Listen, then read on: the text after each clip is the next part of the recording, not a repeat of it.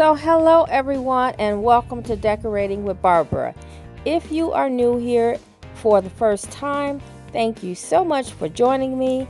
And if you love seeing decorating tips and ideas for your home, I would love it if you would stick around and subscribe. So in today's video, we are going to see the results of the staging project that I shared in my last video. And if you are interested in seeing that video along with my shopping trip and decorating and staging tips, you can refer to the budget-friendly decorating tips video. So before we go into the property, I'm sharing the exterior of the property because staging starts outside with your curb appeal. I also wanted to remind those of you who choose to leave a comment to please be respectful to the homeowner, as they are real people with real feelings. And I wanted to thank the homeowners for graciously opening up their home so that I could share with you a staged home. So let's keep the comments positive. And with that being said, let's go inside after we're done viewing this fabulous backyard.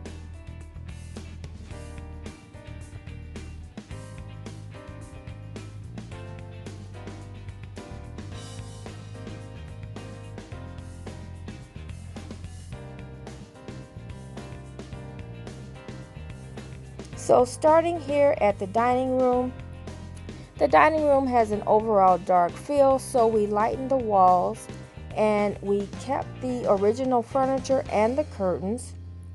We added everything in a neutral color palette, adding a little bit of blue in the artwork.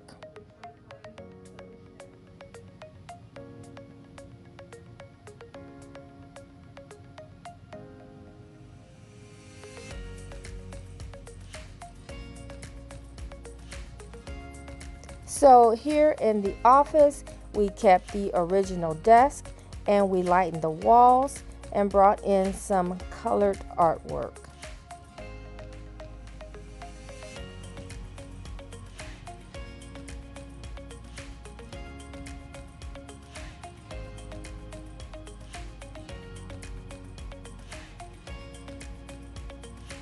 So the living room was brightened and lightened.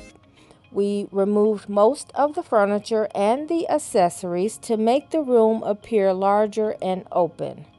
We also wanted to direct your attention to the beautiful pond outside.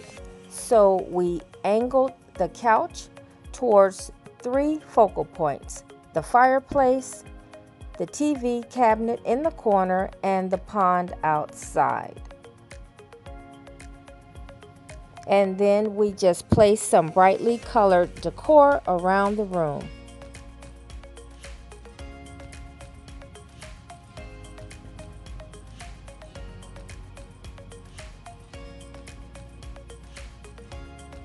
And here in the powder room, we just added a simple orchid and a art over the tank. Now in the hearth room, we brought in the love seat that was originally in the living room, and I did forget to mention that we covered both the couch and the love seat with a light colored slip cover just to brighten up the space.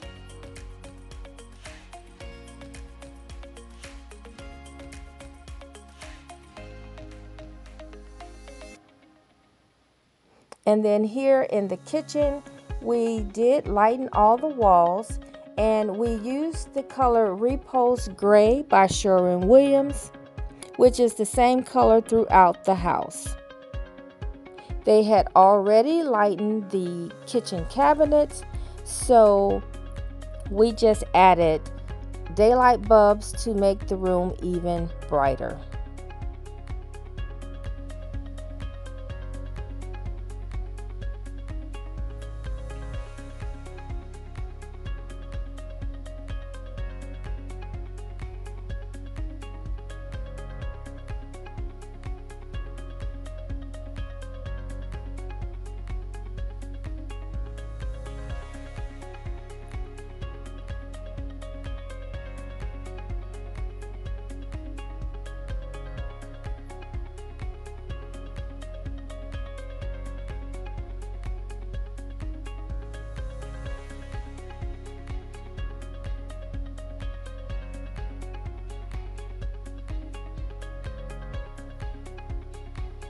So down in the basement, the entire basement was painted and recarpeted.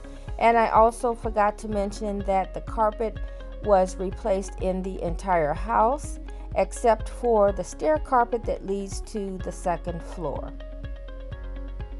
And so all of the furniture was cleared out, and now you just have a nice open space so that the next family can enjoy.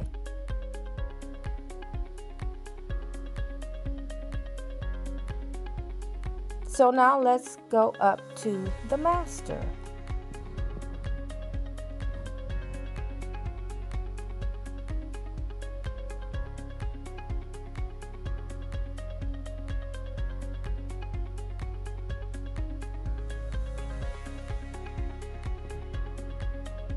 So here in the master, we kept all of the original furniture.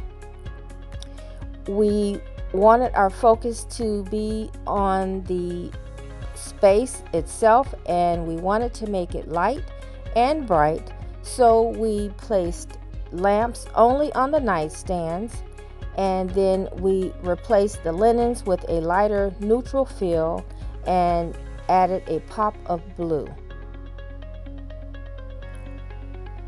So you may say the home is sparsely decorated, but remember, staging does not require a lot of furniture. You just want to suggest what the rooms are used for. And the focus is not on the home decor or the furniture. The focus is on the home and what it has to offer. You also want to neutralize the space so that the homeowner can visualize themselves in the home and not the way you lived in the home.